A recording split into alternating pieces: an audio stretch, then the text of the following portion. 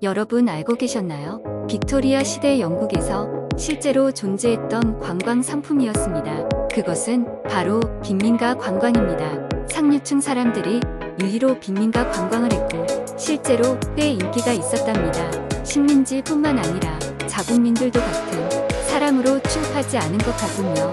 최근 가난이 도둑 당했다는 말 들어보셨나요? 이미 빅토리아 시대의 유명한 관광 상품이었습니다. 역사는 돌고 돈다는 속담이 괜히 있는 게 아니라는 사실을 다시 한번 깨닫는 것 같아 기분이 씁쓸해집니다.